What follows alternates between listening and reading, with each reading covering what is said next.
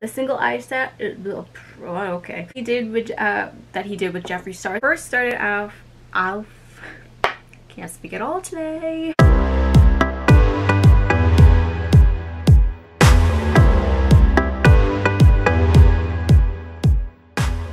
Hello my beautiful babes, what is up? It's Brandi. Welcome back to my channel. Thank you so much for being here. In today's video, I'm going to be giving my first impressions on the Blood Money palette. I am so excited to be doing this. If you guys are interested in my thoughts and opinions on this, then please keep on watching. Now, for those of you who do not know, I recently got this in my Summer Supreme mystery box. If you guys haven't checked out that video, I'll have that link down below in the description box. But I've been dying to play with this palette ever since. This is so beautiful. All the little stamps in here are truly gorgeous. As always, I'm going to be using my beautiful bling brushes to apply my makeup.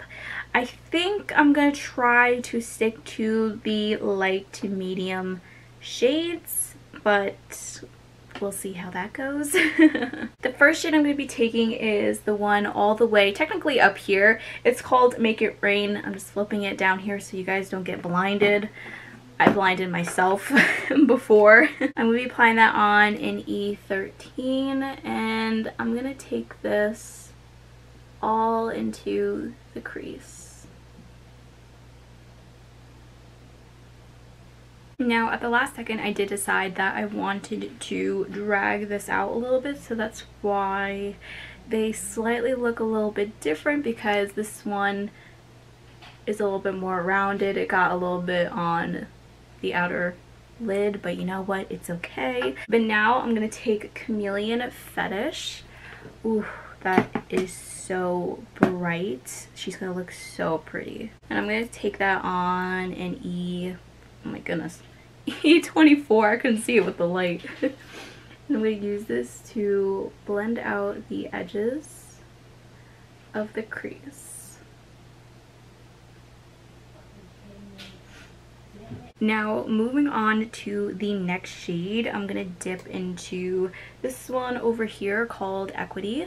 Applying that on in E22, I'm going to focus this on the outer half of my lid and crease. I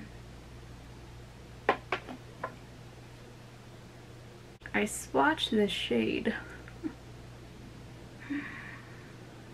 I don't see that much of a difference from Make It Rain right now. I mean, I know that there is, but I don't see it at the moment. Well, let's just see what happens when I build it up. Alright, this, it's very subtle. She is there. That difference is there, but I couldn't even tell at first. Wow. So I went back with the shade Make It Rain and Chameleon just so that everything blended together a lot nicer than how it was looking before. I think I'm going to lightly dip into the shade down here, which is called Self-Made, with that same E22 brush. Oh my gosh, that's even worse. That's even worse. Do not do that. Do not do that. Scratch that idea. That was horrible. No. I'm just going to take my Magic Star concealer and my E16 brush and do a full cut crease. That's what I'm gonna do. Scratch that. I'm gonna do a quarter cut crease. I know I'm all over the place today. I am so indecisive. For my favorite part, because we all know I love my shimmers and glitters, I'm gonna dip into the shade Poison Ivy first. Taking that on in E14, I'm gonna put this in the inner half of the lid. Oh my gosh, that's so beautiful. Every time I kept building it up, it just got brighter. What the heck? Alright, so now moving on to the next shade, I'm going to dip into this one over here called Money Heist. I'm going to use the same brush that I used before, but I'm going to flip it over, tap off the excess, and I'm going to place this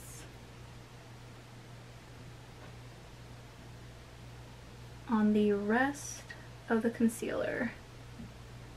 So with the shade Money Heist, I will say if you're going to be using this shade, I definitely recommend using your finger, or if you're going to be using a brush like I did, then definitely put some powder down, because I got some fallout that I didn't even realize that I had, and she is not coming off. She is in this skin. It's not that big of a deal to me, but I know for some they don't like it, and I'm like that. Like if I was going out, I'd be like, oh no, I'm pissed, but I'm just filming for you guys. It's not that big of a deal to me right now.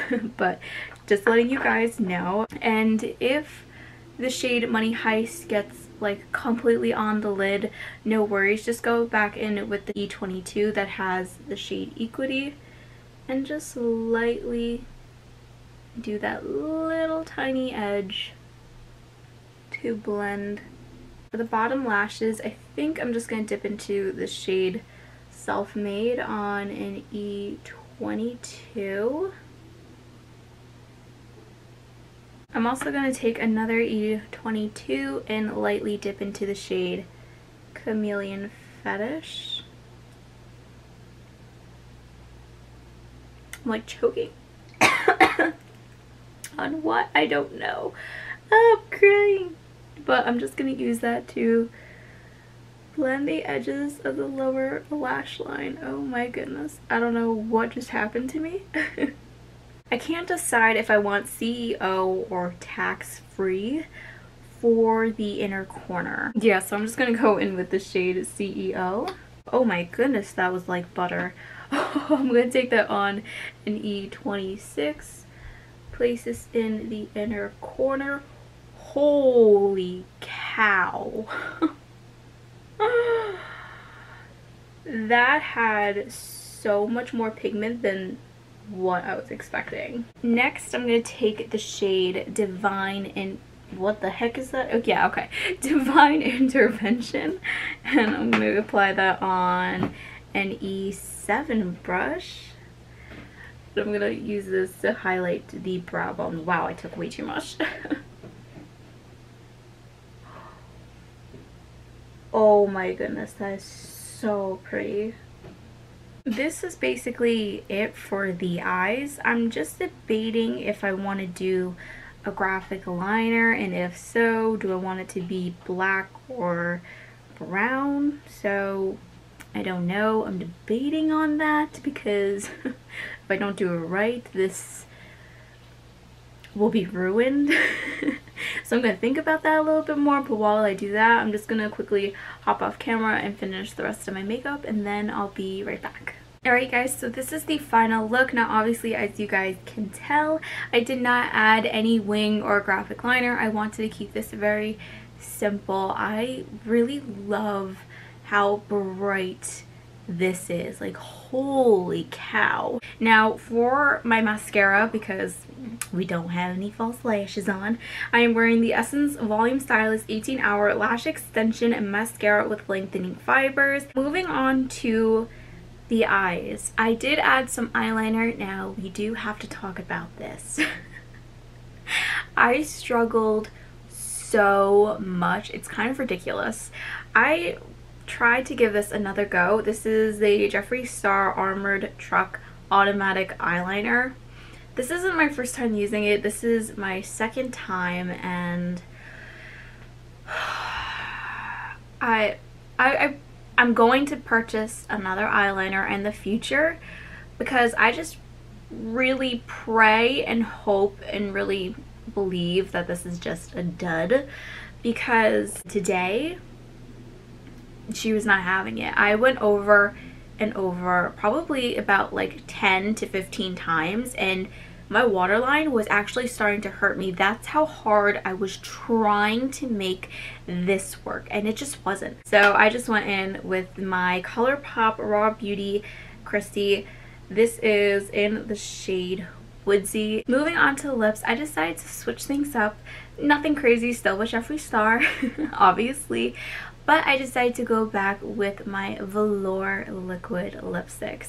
I feel like I haven't used them for such a very long time, and if you guys have seen my lip swatching video, you guys know that I have like 70 plus lipsticks that I have to go through. Also, if you guys are interested in that lip swatching video, I'll have that link down below in the description for you guys.